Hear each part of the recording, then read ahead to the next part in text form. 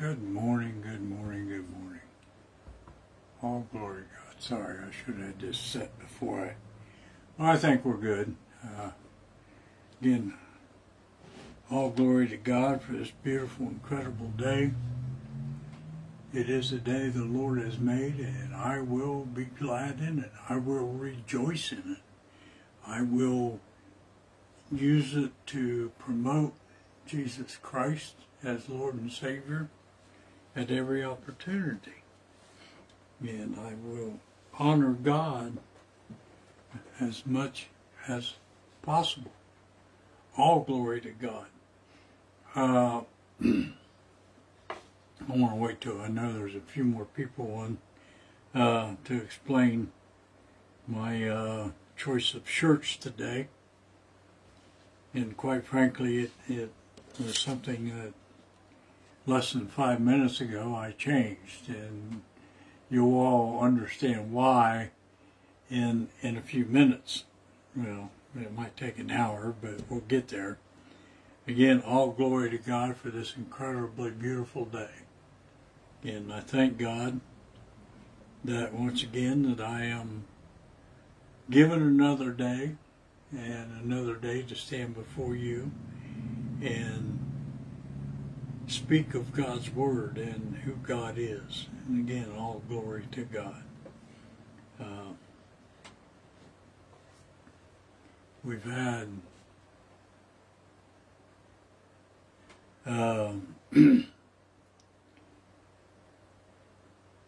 yeah, Chip, you keep right on feeding into my message.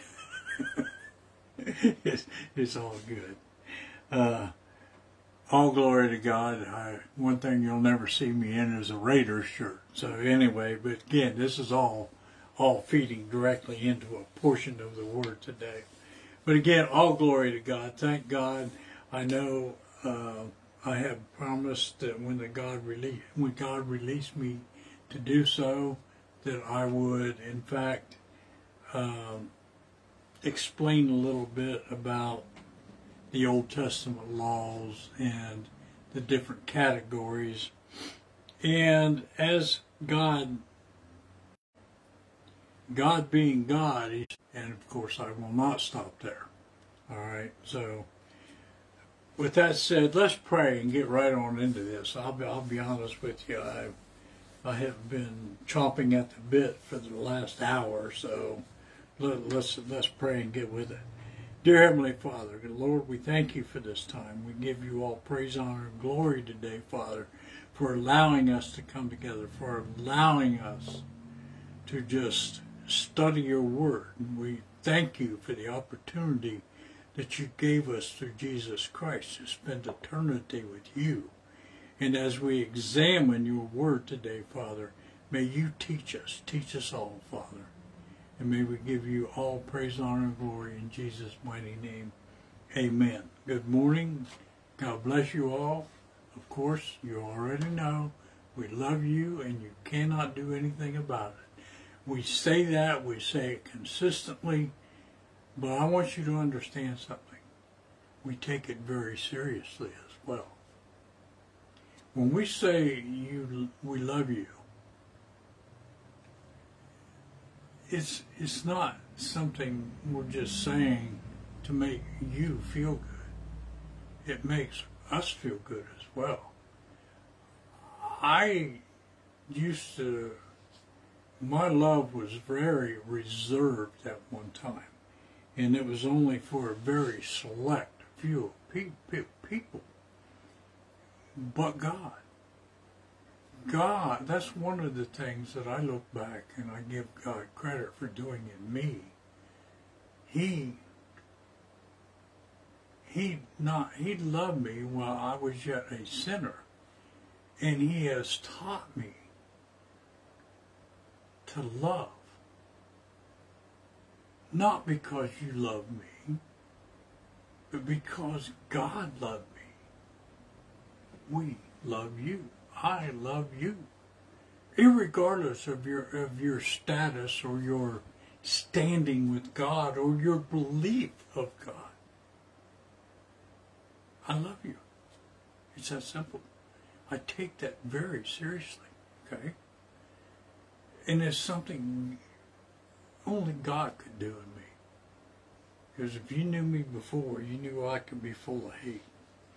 But anyway, all glory to God. We do love you. So, again, I promised to talk a little bit about the laws and where they belong today in a New Testament believer's life, okay? And before I do certainly have to give credit where it's due. That, as you heard me say before, that statement of "we love you and you can't do anything about it" came from a person that was very, very influential. Wow, I got that word out. In my life, it still is today, and of course, a number of you know I'm talking about Pastor Katrina McCrae, the one that licensed me into the ministry and taught me a great deal. You know, I can honestly say that it was her and Aunt Kathy's example that led me to love unconditionally, because they both certainly did and do. All right. Again, the laws, okay? Uh-oh. Somebody loves my jersey. Again, it's funny, and I'll get to it in a moment into the sermon, why I have this jersey on. I had another shirt on 5 minutes before I was ready to go live, and the Lord had me change it for a reason. Anyway, let's go. In examining laws, let me mention right up front, there are basically three. Some would say four, and they take, basically what they're doing is taking one of the three that I'm going to talk about today and kind of break it down even further. But for the most part, there's ceremonial laws, civil laws, and moral laws. Mm-hmm. Mentioned in the Old Testament. These laws have been used to ridicule God.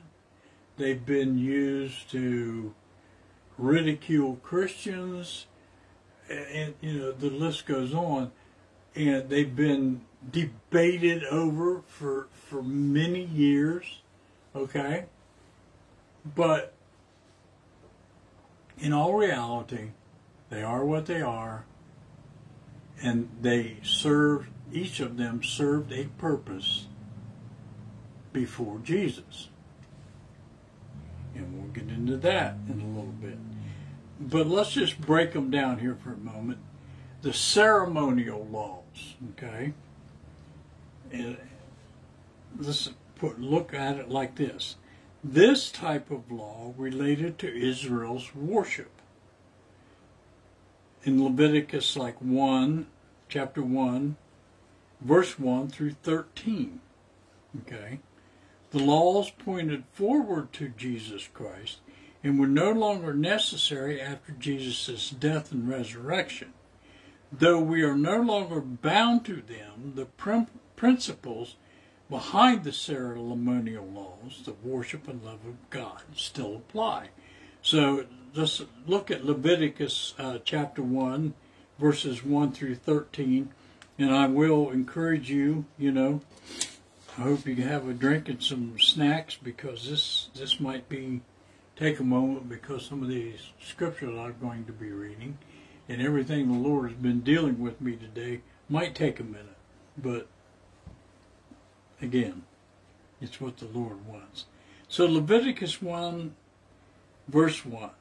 And the Lord called unto Moses and spoke unto him out of the tabernacle of the congregation, saying, Speak unto the children of Israel, and say unto them, If any man of you bring an offering unto the Lord, you shall bring your offering of the cattle, even of the herd and of the flock.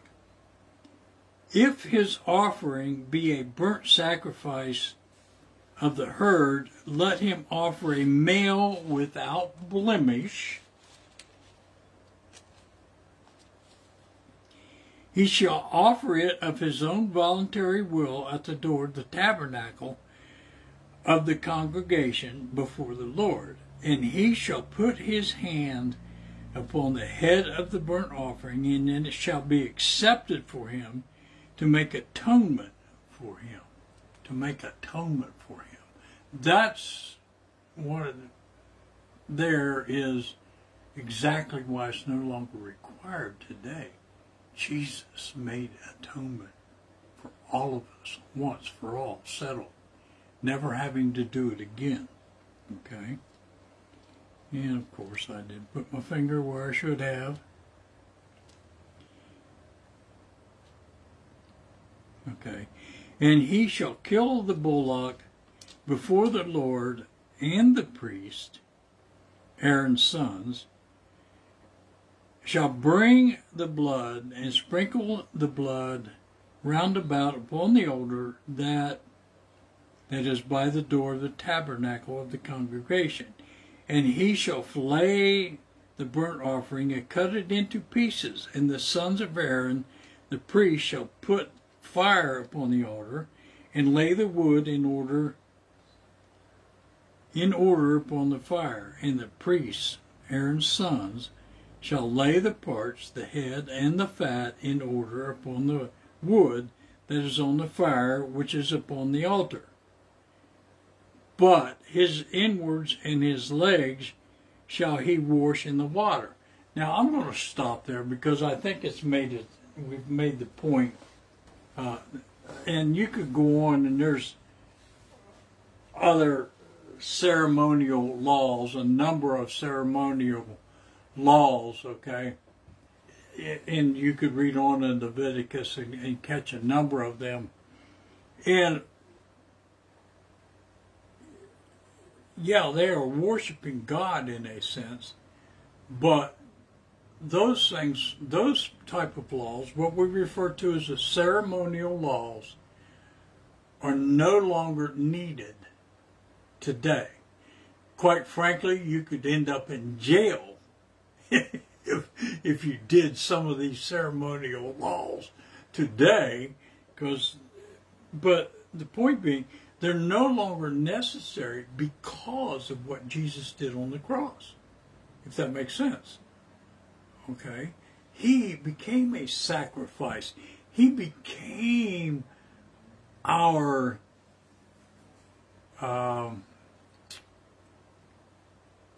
offering for atonement.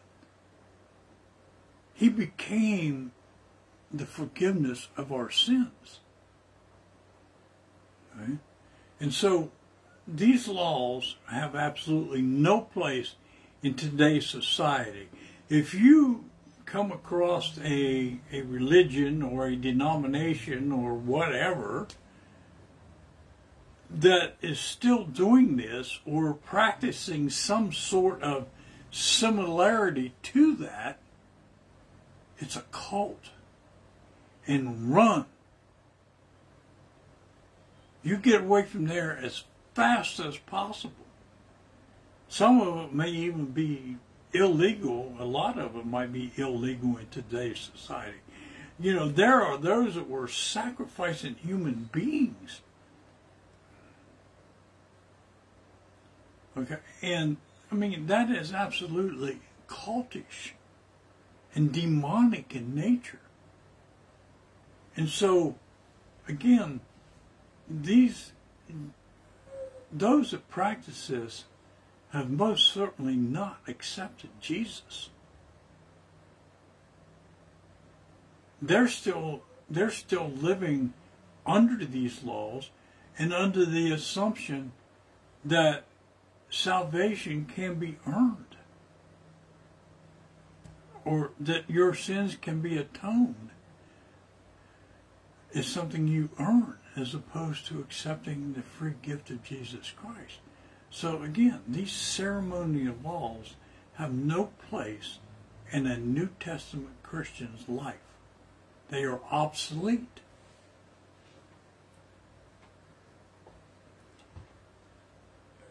And so that's the first areas of the law that in this breakdown we'll see as we go on. There are laws that can still apply today,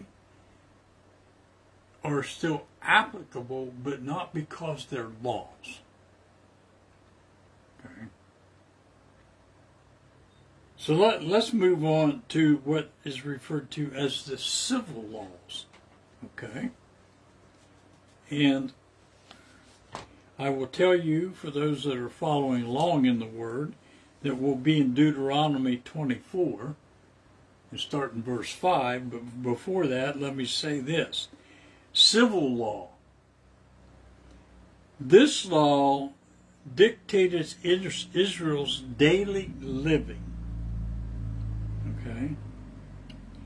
But modern society and culture are so radically different that some of these guidelines cannot be followed specifically.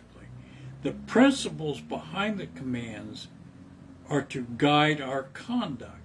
So we're in Deuteronomy chapter 24. I'm going to start in verse 5.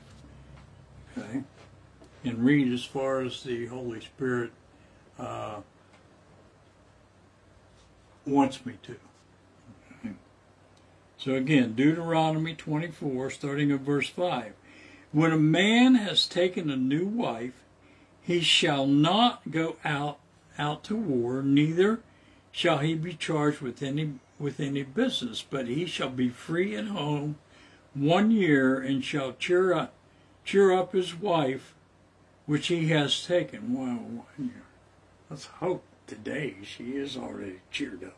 But anyway, no man shall take the nether or the upper millstone to pledge, for he taketh a man's life to pledge. If a man be found stealing any of his brethren of the children of Israel, and maketh merchandise of him, or selleth him, then that thief shall die, and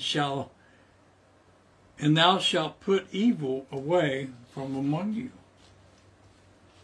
Take heed in the plague of leprosy, that thou observe diligently, and do according to all that the priests, the Levites, shall teach you, as I commanded them, so ye shall observe to do.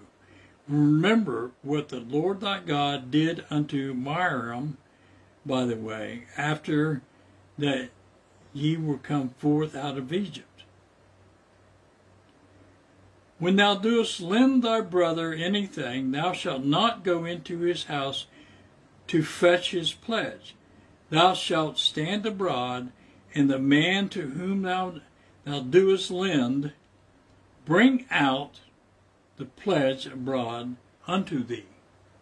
So you don't need to go in after anything, okay? You don't need to go after and badger someone.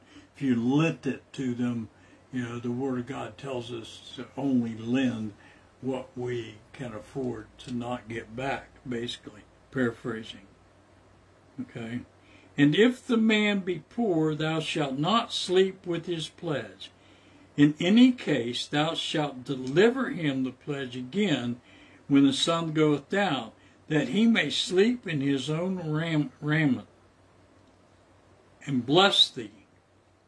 And it shall be righteous unto thee before the Lord thy God. So we have laws today, okay? Civil laws, okay? Civilian laws, if you allow me to use that term. And we shouldn't break them. And again, these are laws that if you're living godly, you're not going to break them. You know, just as a silly example, I don't know, I'm not so much in Coshocton, but I know in other towns, especially bigger towns, there's certain areas where you can't park in certain times of the day. And if you do, you'll get towed. I actually had that happen in Cincinnati when we were, I think we were celebrating our first anniversary or whatever, and woke up the next morning with a car gone because someone told us we could park in a certain area at the hotel. You know, worked out to our good. They paid for the taxi for us to go get our car and gave us a free night stay, which more than covered what it took to get our car back. But the point being, that's a civil law. Don't park here during these hours. We frankly still need to keep those laws. You know, for one thing, if you don't, then you're kind of, in one sense of the way,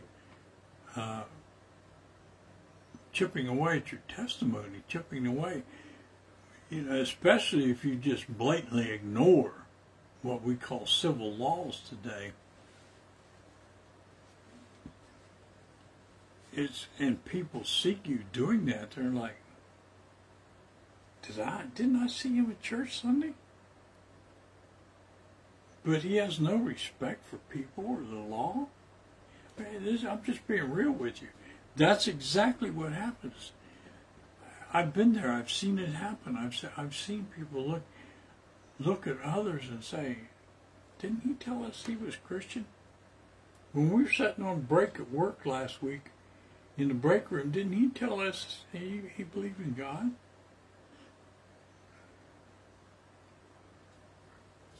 So yes, we should keep what are referred to as civil laws. So let's go one step further and look at the third area, moral laws. And for those that want to go there, we'll be in Exodus 20. And these scriptures, although you may or may not have read them, should bring some familiarity. Okay? You'll understand why in a moment. But even the vast majority of unsaved people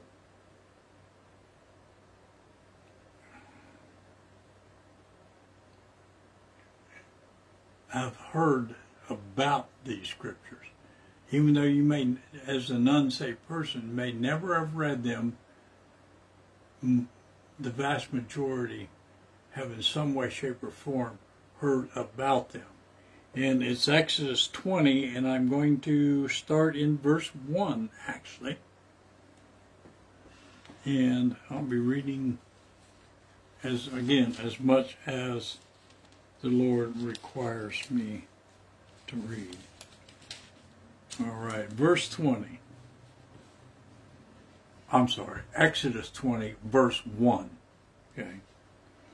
And God spoke all these words, saying, I am the Lord thy God, which have brought thee out of the land of Egypt, out of the house of bondage. Thou shalt have no other God before me. Now, that should be, you should all know exactly what these scriptures refer to. And if you haven't guessed, we're talking about the Ten Commandments. This is where they were given originally. Okay?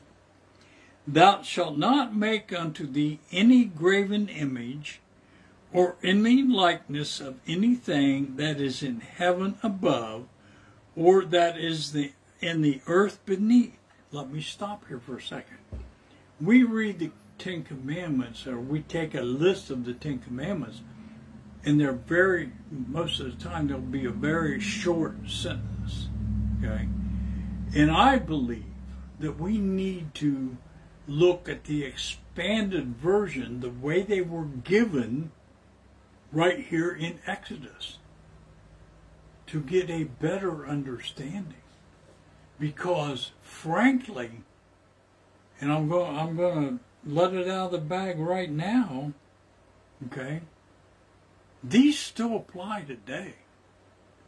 These laws, the moral laws, are still valid. They cannot give you salvation. I need you to understand. Keeping these laws will not lead you to salvation. It's only through the acceptance of Jesus Christ and the free gift of Him dying for your sins and your sicknesses. It's the way to salvation. But as part of that, as to live a godly, righteous life, we need to understand that the moral laws are still part of a godly, righteous life. Okay, I don't know where I left off, but anyway, I'll find it.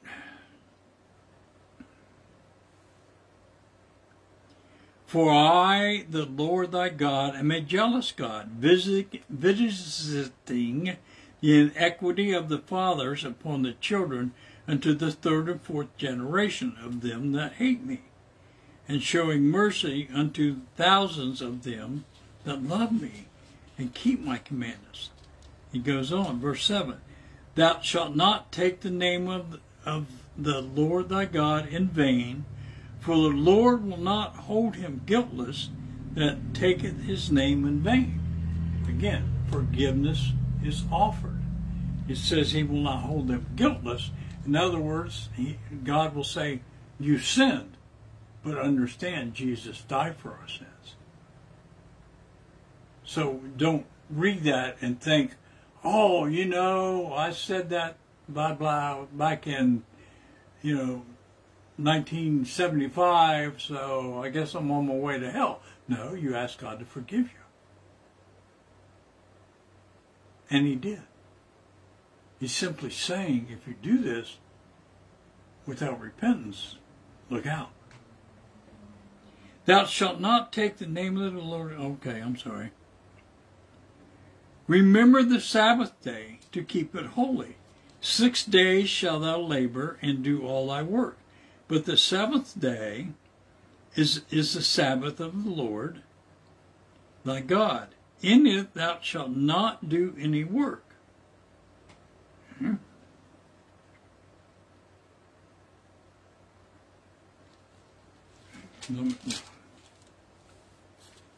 So let me jump on. I'm going to skip the rest of that.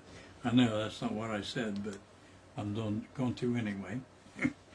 Honor thy father and thy mother, that thy days may be long upon the land which the Lord thy God giveth thee. We've seen that expressed in the commandment with a promise, and is said that if you honor your father and your mother, you will be given long life. Is in the New Testament it talks about giving us longer life, and that's exactly what it said. That thy days may be long upon the land. And let's see, verse 13, thou shalt not kill. It's still wrong to kill today. Thou shalt not commit adultery. Still wrong today. Thou shalt not steal. Jesus repeated things similar to this in the New Testament, okay? Thou shalt not steal. Thou shalt not bear false witness against thy neighbor. And quite frankly, I summarize that as thou shalt not lie. Because anytime you lie, you're more than likely bearing false witness. You're either bearing false witness against your neighbor, or quite frankly, it could be against yourself. But you're bearing false witness. And that neighbor is interesting here, because we will get into that and what neighbor here in a few minutes. And so when it says against thy neighbor, quite frankly, it could be anybody. It could be someone you never actually was introduced to, but you saw them in a mall. I'm just going to give you this example, okay? You saw someone, here's your friend, and here's this other guy, and your friend steals something out of a store. And everybody gets, they shut the doors, the cops show up, and cop asks you what happened. And you said, well, see this guy over here? He stole it. He's the one that actually stole it, trying to protect your friend. Well, that guy that you're pointing your finger at qualifies as your neighbor because he's standing next to you. Okay, it's not, as we'll see, and I'm kind of getting ahead of myself, but proximity has nothing to do with it. You know, I have neighbors here that live next door on all sides, okay? And yes, they're my neighbors, but that's not what the Bible is referring to here. Here or anywhere else, quite frankly, when it says neighbor, it's referring to whoever's around you at any given moment. We'll see a better explanation of that in a minute. Anyway, reading on, thou shalt not covet thy neighbor's house, thou shalt not covet thy neighbor's wife, nor his manservant, nor his maidservant, nor his ox, nor his ass, nor anything that is thy neighbor's. And that was talking about a donkey, by the way.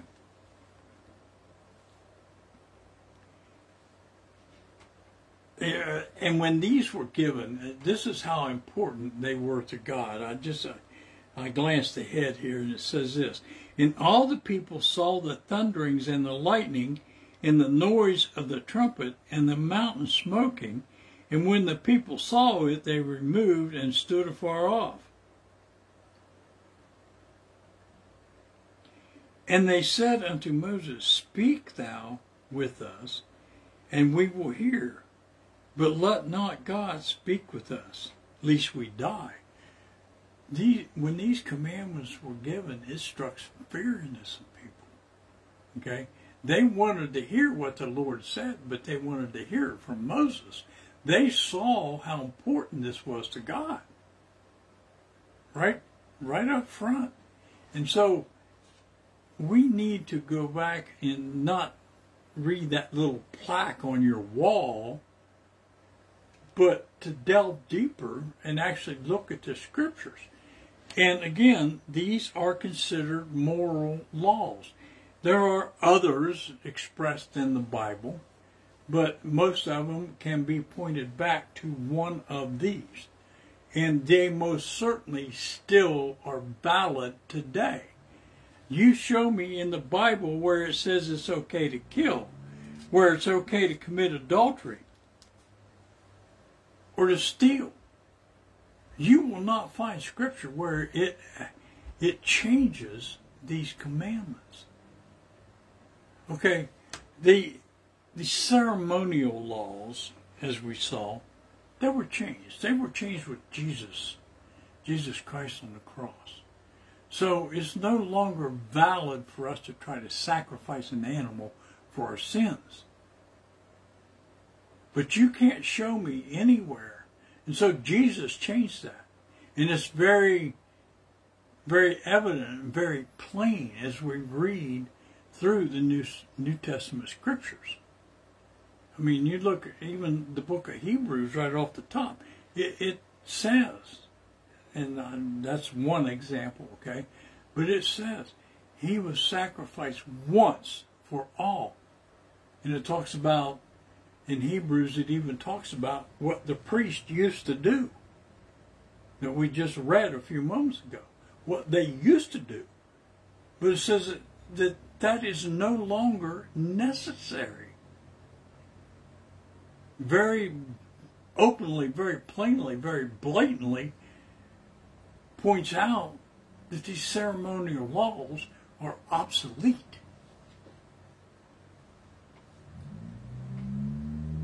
So don't come knocking on my door with a unblemished goat, because I'm not sacrificing it. Yeah, I got to throw in a little humor. Because no, if you bring that unblemished animal to my door, I'm going to tell you about Jesus and what he did. And your unblemished animal is going to go home with you as a pet or whatever, food, whatever case may be. Because I'm not taking it out in my backyard. I hope that's clear. I know I'm dwelling maybe throwing in a little humor, but that's all good. All glory to God. So we see ceremonial laws obsolete, civil and moral laws vastly still are valid today. They cannot, nor will they ever, be a way into heaven. They simply come with righteous living. Yes, they are a part of righteous living. I cannot and will not deny that. Okay? When we give our life to Christ, Jesus himself teaches, and the Word of God throughout teaches us, when we give our life to Christ, well, as a matter of fact, on Tuesday evenings, we're in the book of Romans that makes it very clear. We just read last week, it's not okay to go on sinning. Quite frankly, that's making a mockery of God. No, Jesus Christ died for us, that our sins were forgiven, but we are also called into righteousness. Be ye righteous, for I am righteous. There it is. Okay? And so we need to stop those things and keep these laws, but not as a way of earning salvation, as a way of expressing that we have salvation. Let me say that again. As a way of expressing we have been saved and we want to live a godly life. That's why they apply.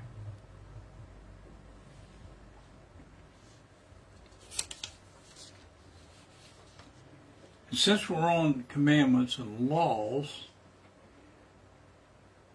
I wanted to take this a step further today, and this is why God had me wait. I know it is. I know beyond a shadow of a doubt. I've been promising that I would talk about this for a number of weeks now, and I didn't understand why God, why not this Sunday? And of course, that's something God never answers, but He always had something else for me. But when He released me to do this today, He almost immediately began dealing with me on this part. And again, I'm going to Matthew chapter 22 here, because Jesus, I mean, we all know He was the perfect one. But He had a way of putting things that made them undeniable and made them so clear. I understood that He spoke to his disciples and His apostles in parables, but eventually those parables were clarified. But in this particular case, Jesus just absolutely sums things up so plainly when we just put a little bit of time and effort into studying it. And we're in Matthew 22, and I'm going to start in verse 37. Let me grab the page because it looks like I might be flipping. All right. Matthew 22, verse 37 is starting out. I'm going to read through 40. Jesus said unto him, let me back up. Someone said to Jesus, Master, which is the great commandment in the law? So he's asking Jesus, what is the great commandment in the law? And this is Jesus' answer. He says, Jesus said unto him, Thou shalt love the Lord thy God with all thy heart, with all thy soul, and with all thy mind. This is the first and great commandment. And the second is like unto it. Thou shalt love thy neighbor, you just heard me talk about neighbor, okay, as thyself. On these two commandments, understand this. This is something I really need for you to grab a hold of today.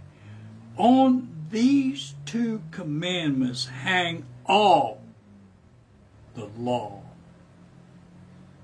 and the prophets. I read that and I just, presence of God just hits me like a ton of bricks. On these two commandments hang all the law and the prophets. Now, if that's true, and we really want to understand what applies today, don't you think we should grab a hold of what this is saying? Thou shalt love the Lord thy God with all thy heart, and with all thy soul, and with all thy mind.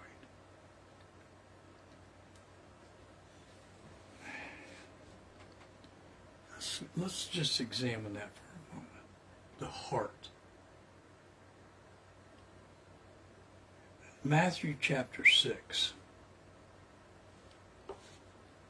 in verse 19. Again, that's Matthew 6:19. And I'll be reading through 21. The heart. Do not lay up for yourselves treasures on earth, where moth and rust destroy and where thieves break in and steal, but lay up for yourselves treasures in heaven, where neither moth nor rust destroys and where thieves do not break in and steal. And here's the key. For where your treasure is, there your heart will be also. So, if we're going to love God with all of our heart, we need to be laying up for ourselves treasures in heaven. He wants us to lay up our treasures in heaven.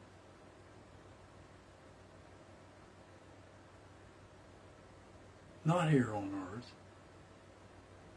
Because where you lay up your treasures exposes your heart.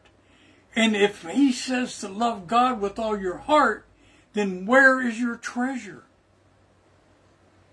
I'm not here for material possession.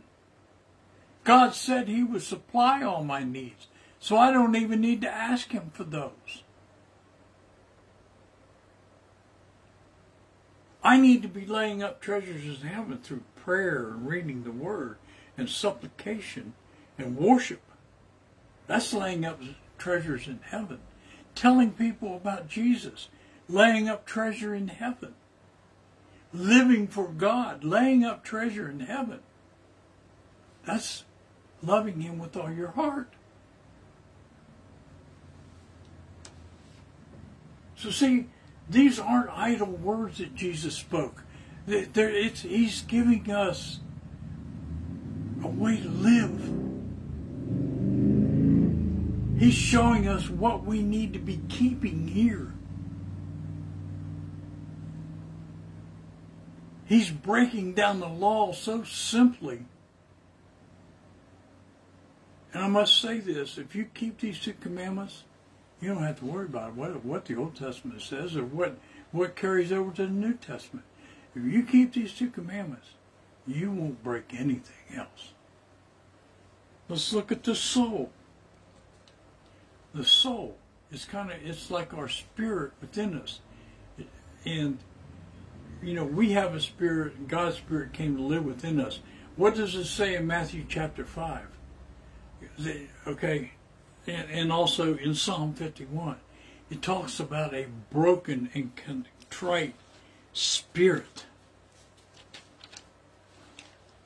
I want to get very specific here on Matthew 5, if you allow me to find it. It's actually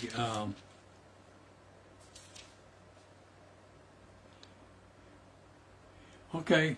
I want to look. I'm going to Matthew 5 here for just a moment. Blessed are the merciful, for they shall obtain mercy. Blessed are the pure in heart, for they shall see God. Your heart. Blessed are the pure in heart. You don't have evil thoughts. You don't seek revenge. You don't hate. Your heart has been purified. But back to the soul.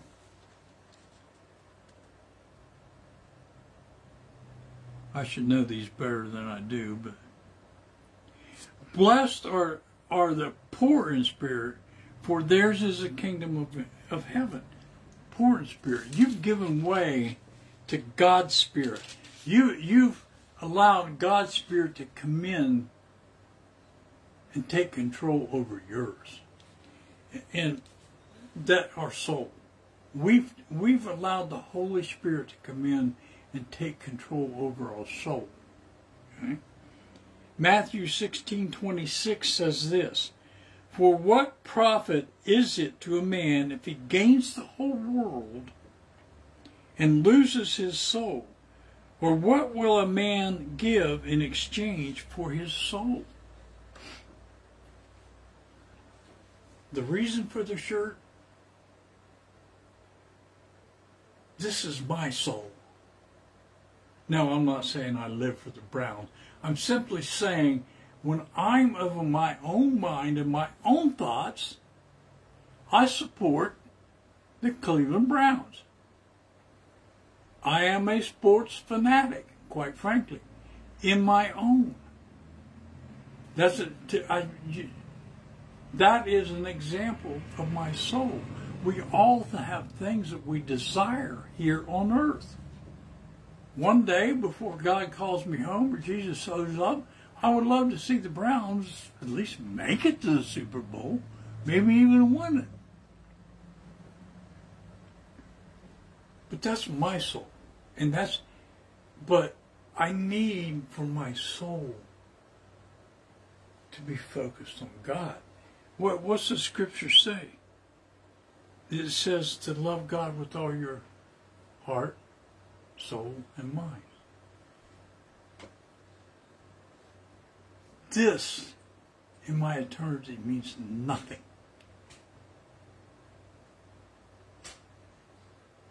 If given a choice between watching the Cleveland Browns and going and preaching somewhere, if someone called me, at 12:01 or 12:30 this afternoon and want me to come and speak somewhere, I have a choice between that,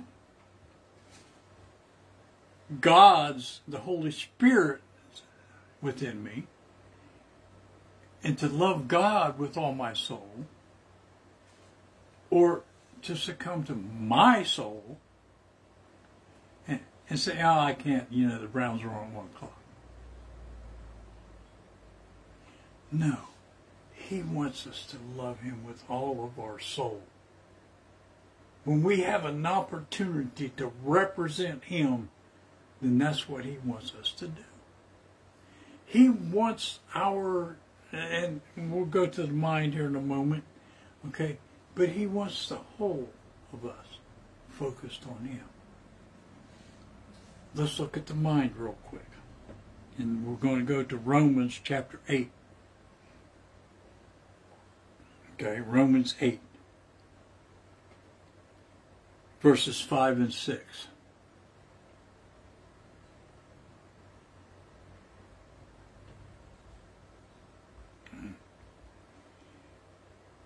For those who live according to the flesh set their minds on the things of the flesh.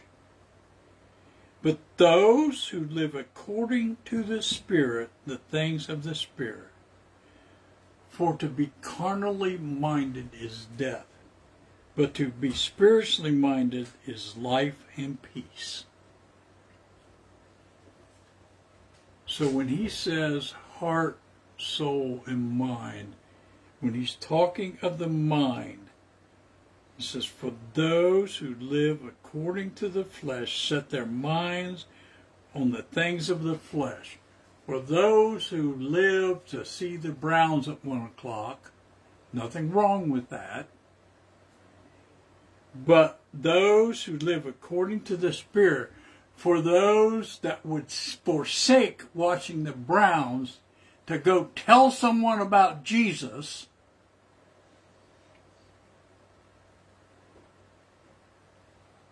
they mind the things of the Spirit.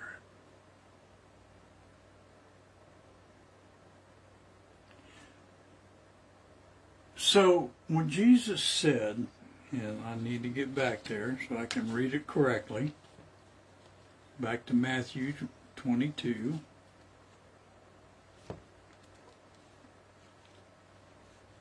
Should have kept my finger there, I guess.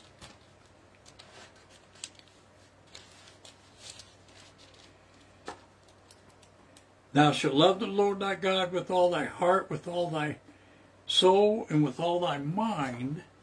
So when he said that, that's what he's talking about. Where is your mind?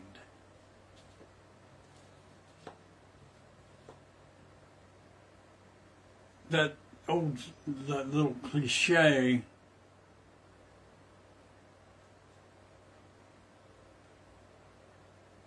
Carol, you didn't have to tell me that right now. I'm glad you did, but yeah. Give me a minute, people. That one kind of hit home.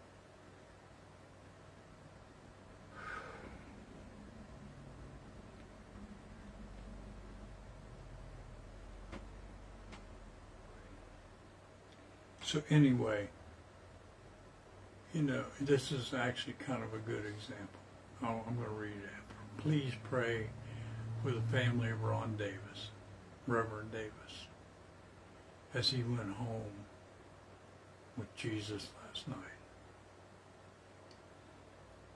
He was also very influential in my life. Oh, I could talk for another hour just about that. But my mind, my fleshly mind, again grieves. But I know where this man is. And so my mind, loving God with all my mind, knows that he gained a precious soul last night. That Reverend Davis is in no more pain. He has been very influential in this area, and he will most certainly be very much missed. But again, he was one that had his heart, soul, and mind focused on Jesus. Yeah.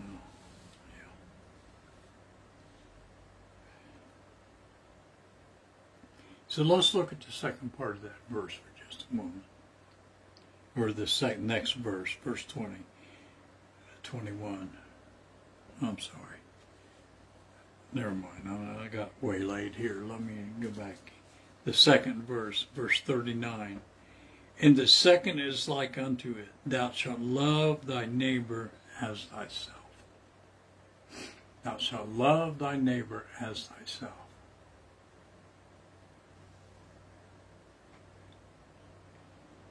And you heard me talk about neighbor a little bit ago, but I want to give you a scriptural example.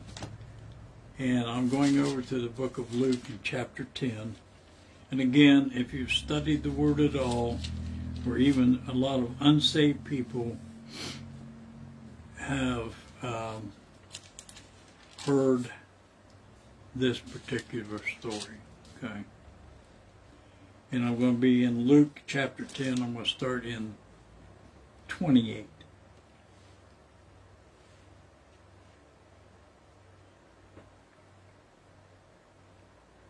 And this is absolutely not right.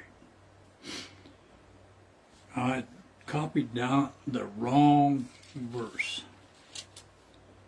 But I'm going to ask, and I wish I could find it. I'm sorry, I should probably know better. Somebody let me know where the scripture, and you can look it up, Google search really quick, the Good Samaritan. I want to know where that story is. Or I can paraphrase it.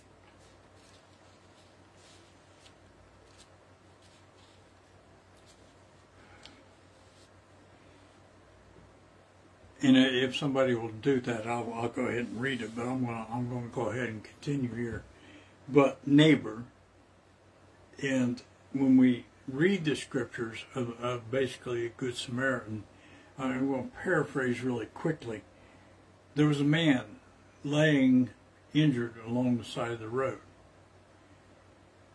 And one person walks by, looks at him, keeps going.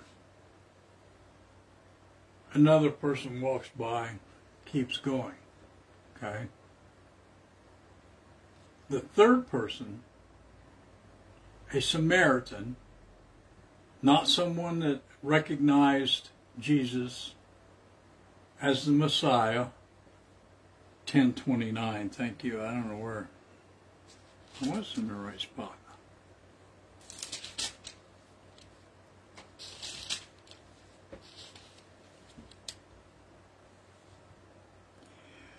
Great. 10, okay, I did have it right. And he said unto him, Thou hast answered right, do this, and thou shalt live. Verse 29, But he, willing to justify himself, said unto Jesus, And who is my neighbor?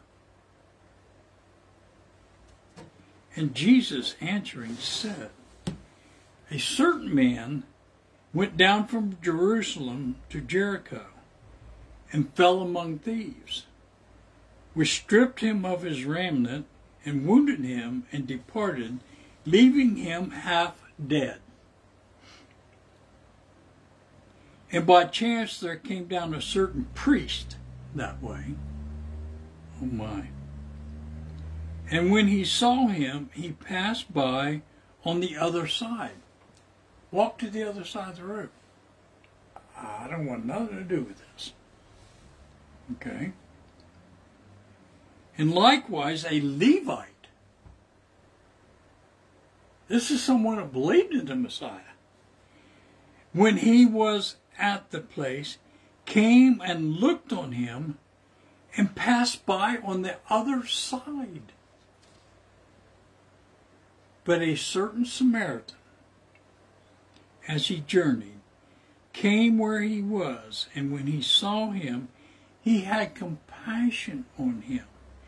And he went and bound up his wounds, pouring in oil and wine, and set him on his own beast, and brought him to an inn, and took care of him.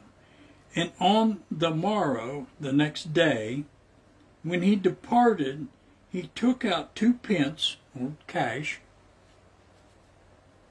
and gave them to the host, to the innkeeper, and said unto him, Take care of him, and whatsoever thou spendest more, in other words, if it takes more than these 2 pence, when I come again, I will repay thee.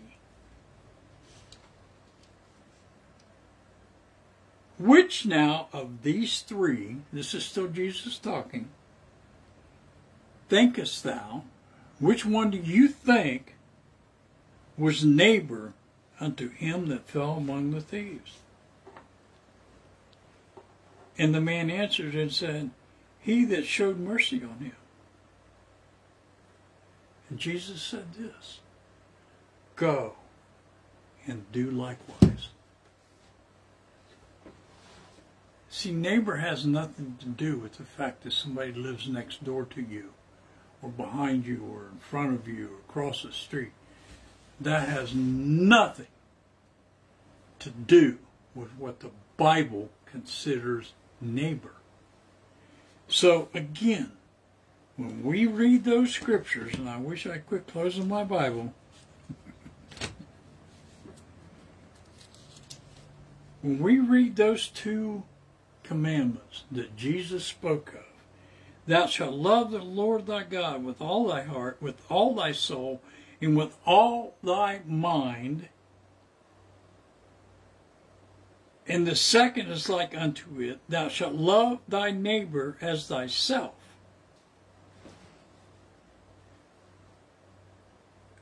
There's no need to argue over what laws still apply and what laws don't apply. There's no need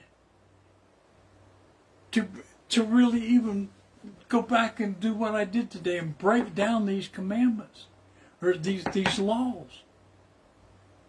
When we focus on what Jesus Christ knew as New Testament believers, when we focus on what He said was the most important commandments, then you're not going to break any law, any commandment.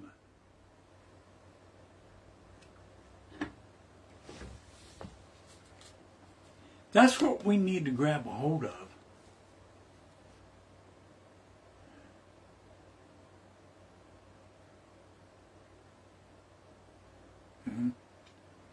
Yes, that's an excellent example. Chip just wrote, I don't know, for those of you, I forget what title it is, but he goes where accidents are, secures the highway and what have you, and helps out police, okay?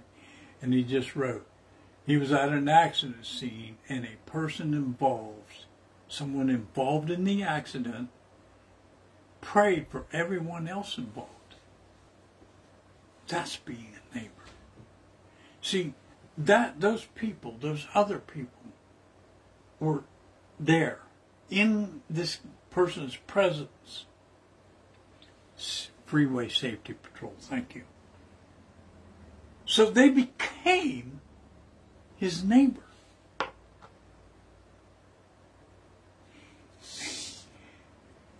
And because of his heart and soul and mind being focused on Jesus, he recognized them as neighbor.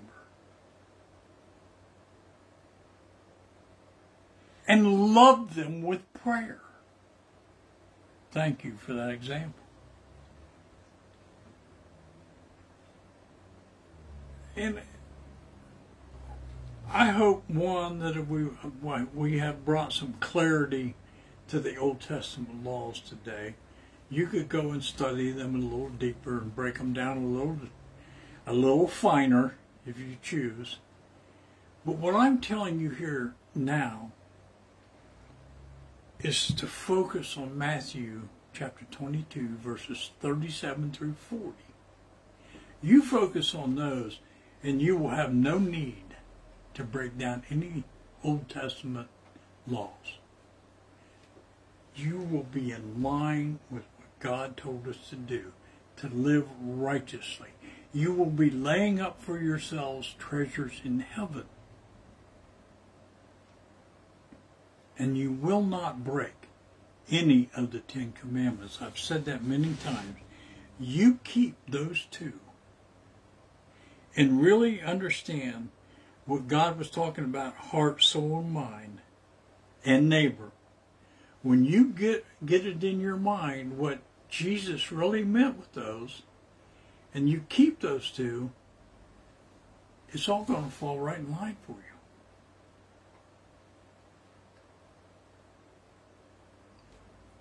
Yes, it's good to know the 10 Commandments. But it's also good to know that if we love the Lord thy God with all our heart, soul, and mind, and love our neighbor as ourselves, we won't break any of those. All right? So, all glory to God. All glory to God. Let's go out and be New Testament believers.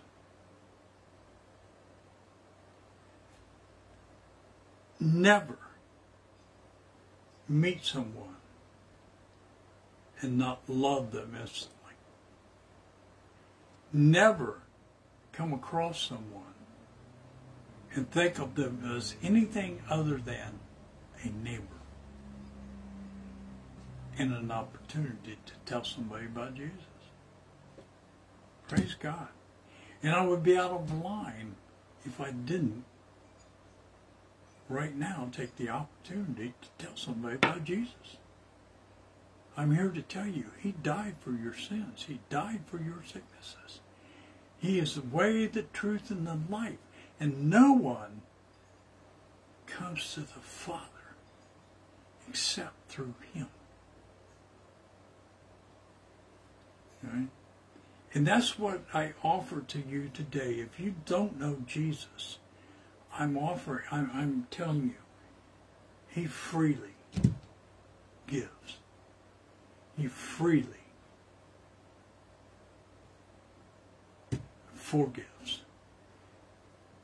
And if anything that's been said today has sparked something in your heart that you want to know this Jesus, that you want to live this righteousness that I've been talking about, it's very simple. Repeat this prayer after me. Just say, Dear Heavenly Father, I come to you, a sinner, in need of a Savior. Forgive me of all my wrongdoings. I receive Jesus as Lord and Savior. In Jesus' name I pray. Amen. Again, all glory to God. I thank God for this time. I thank you for all for staying with me. I have no clue what time it is. I intentionally do not watch a clock. I intentionally don't have one. Because I'm done. He's done. All right, let's pray.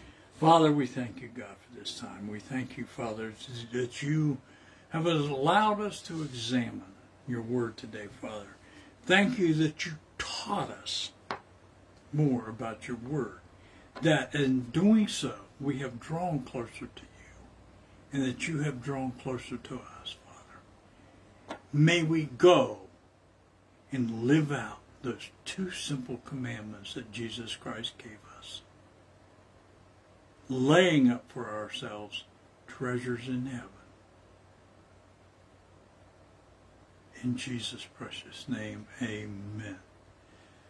Yeah, God bless you all. We love you. And of course, you cannot do anything about it. Don't bother trying. You can run from it. You can ignore it. But you cannot stop it. All right? Praise God. I will see you Tuesday. Romans chapter 7, I believe. We're getting into some interesting chapters in Romans, as if they weren't already. But again, all glory to God. Tamara will, of course, be here Thursday. Always give God the glory. In Jesus' mighty name, amen. God bless.